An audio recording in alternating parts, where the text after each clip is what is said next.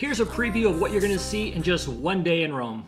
I wanna see you drop to the beat in the club. Don't wanna see you stop, move your feet, turn it up. If you're looking for the perfect one-day itinerary, you just found it. Maybe you're coming into Rome from a ship and you're going to be at Civitavecchia where you literally only have one day. You're going to be there in the morning and then you have to be back to your ship in the evening. This is the perfect itinerary for you.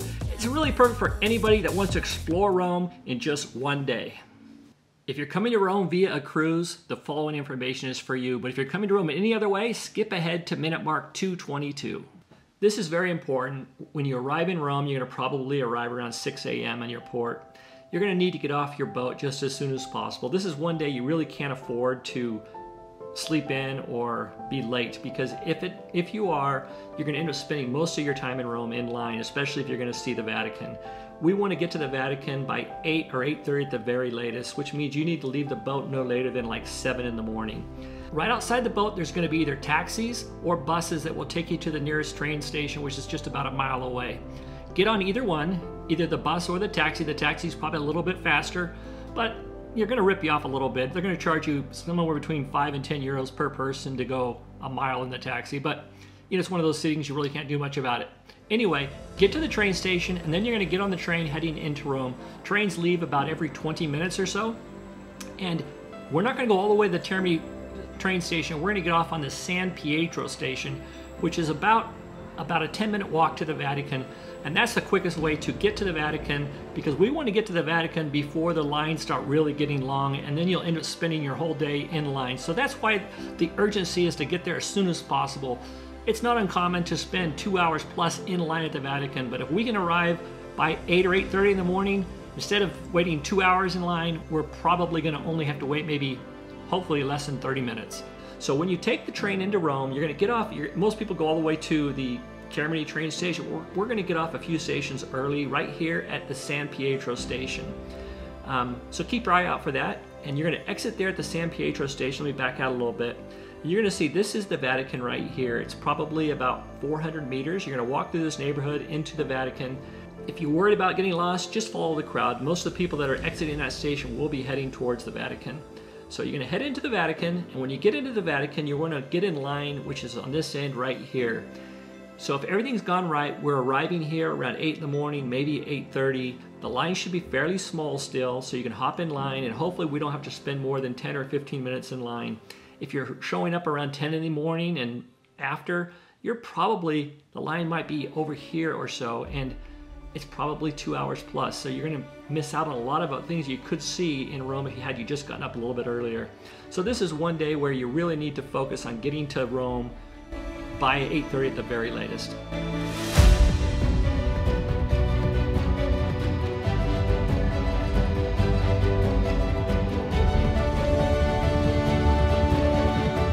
So once you've gone through the Vatican, you're going to come out, and instead of heading back to the train station where we came from, out this direction here, we're going to head out the opposite side, and we're going to head to a metro station where we're going to catch the metro and head to the Colosseum.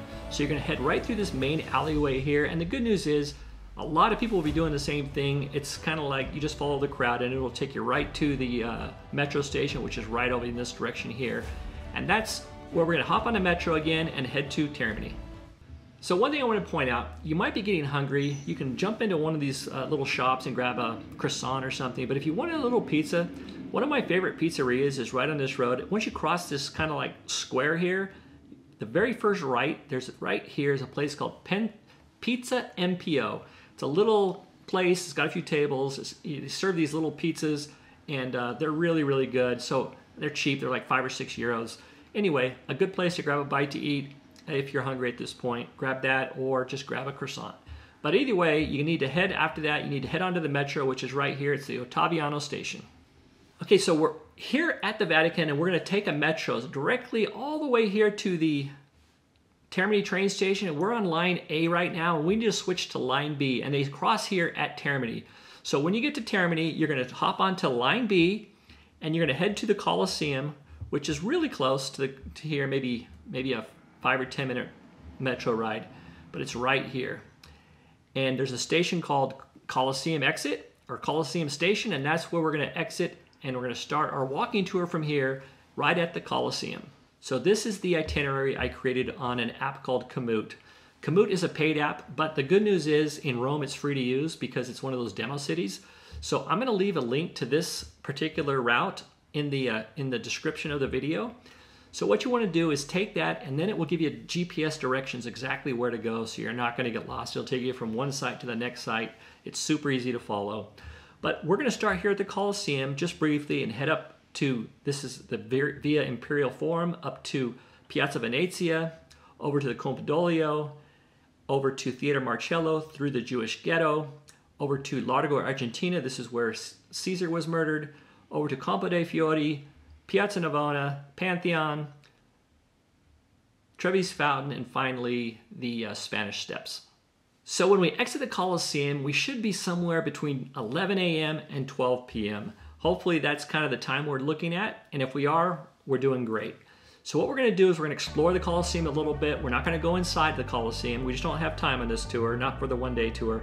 But you're going to get some great views of the Colosseum, and then we're going to take a walk down what I think is probably Rome's prettiest walk, and that is down the Via Imperial Forum right here.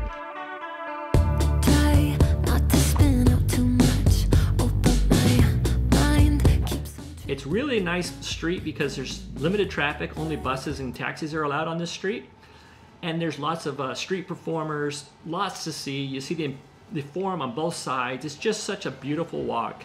And so take your time as you walk down this street. We're gonna head to a piazza down here called Piazza Venezia. Let me turn that around a bit. Now you might recognize this big monument here. This is the Victor Emmanuel monument. It's absolutely massive.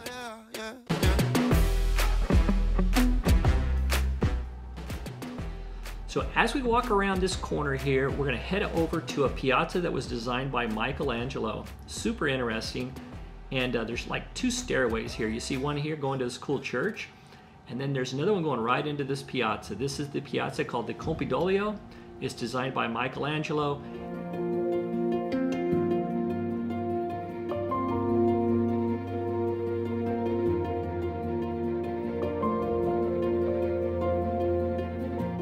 And one of the great things to do is just walk right to the right of this building here. Just go to the right, and there's a little perch right down here that you've got great views of the Roman Forum.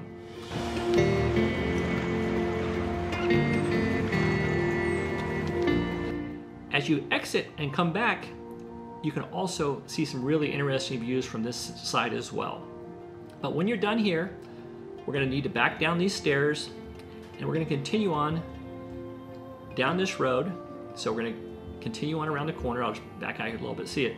So we came around the building here, and then the GPS is going to tell you where to go. It's really simple, but you're going to go here to the Theater Marcello right here.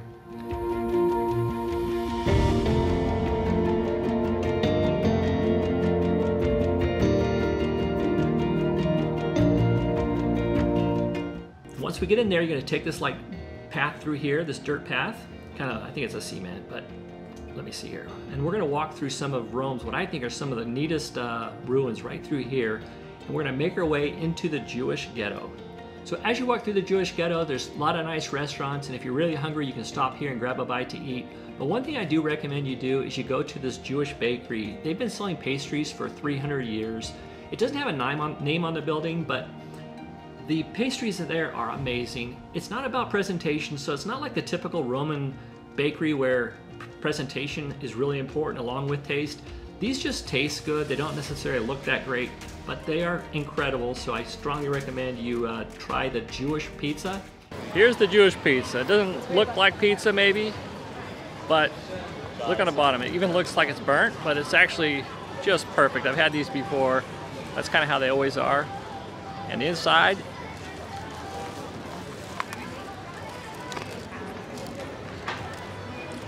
so good when you bite into it. It's like nothing you've ever tried, and it's not like regular pizza. It's more of a pastry. Not super sweet, but super good. Anyway, as you come through here, you're going to continue on this road, and we're going to come out to this main road.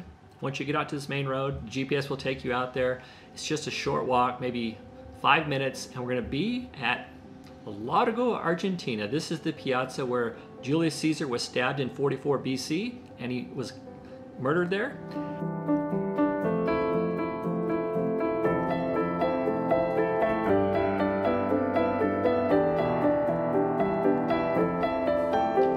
So right around the corner here, there's a place called Pizza Florida. It's right down here. So it's kind of a hole-in-the-wall place, but they have great pizza by the slice, and you can get big slices, little slices. You tell them how much you want. But they have tons of flavors to choose from, and it's incredible pizza. So I strongly recommend you go in there, and it's kind of a to-go place. So what you're gonna do is, you're right in here, get the pizza, then walk across here, and from there you can kind of look over this square, and there's a cat sanctuary there as well. So you're gonna see a lot of cats. It's kind of fun to look at the cats, eat pizza, and just enjoy the atmosphere. Once we're done with pizza, even if you don't get pizza, go and take a look at it. But once we're done, we're gonna kind of head back to where we just came from. Just a little bit. Let me get a little perspective here. And we're gonna walk around this corner. And if you're using a GPS, it's pretty simple. It's gonna tell you to turn. And we're gonna walk right down this street. It's not very far at all, maybe a 5-minute walk or so. And we're gonna head down to the Campo dei Fiori. It's Rome's oldest outdoor market. Let's take a look.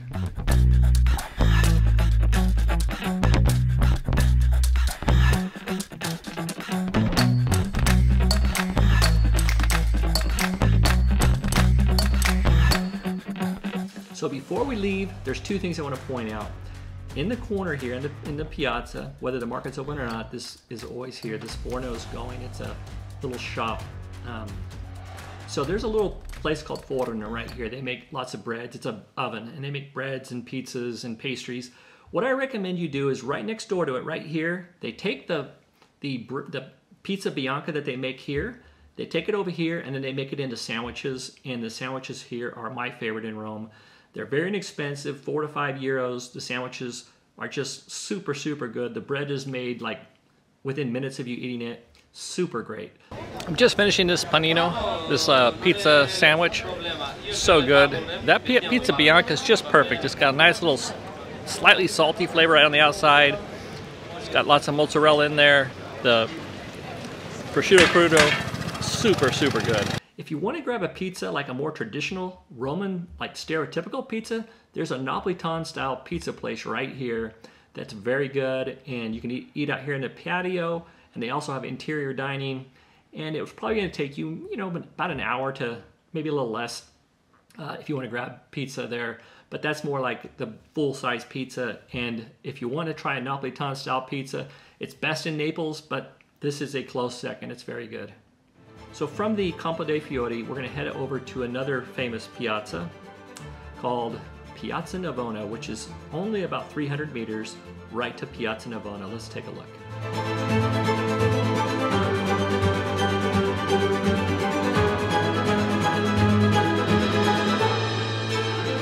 So before we head off to the next site, I want to point out something. Right down this road here, there's a little road. There are two places to grab great dessert. There's one called Two Sizes, which, let's look down here a little bit. It's right, I think it's right here. Anyway, there's a place called Two Sizes where you can get great tiramisu. And just up the road from that, they have a place called Frigidarium, which has some of the best gelato. And definitely swing by there. It's time to get gelato. You're in Rome. This is one of the best gelaterias right here, for sure. There's a lot of them. This is one of my favorites.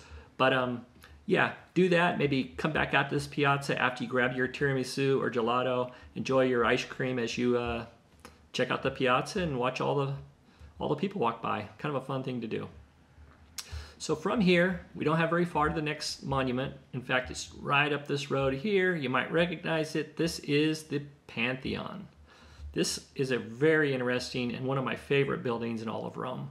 It's absolutely massive, and let's go down and take a look.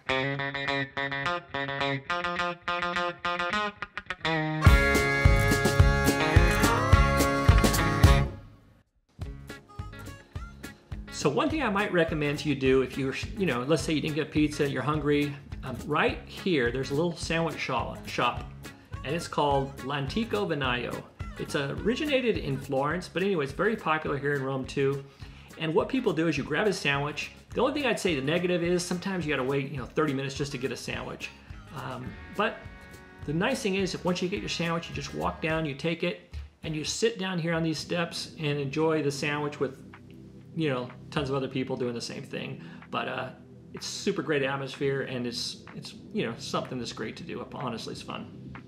So from the Pantheon, we have about a 10 or 15 minute walk over to Trevi's Fountain.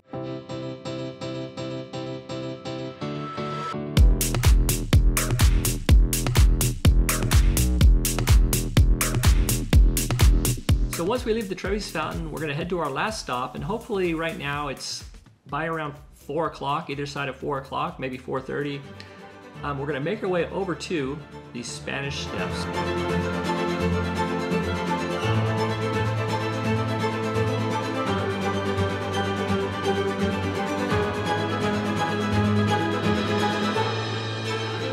So when we're done, we're gonna need to see this sign here. It says the Metro. You just walk right around here. There's an alleyway here. You hop on the Metro and head to the Termini train station, where we're gonna catch the train back to Civitavecchia.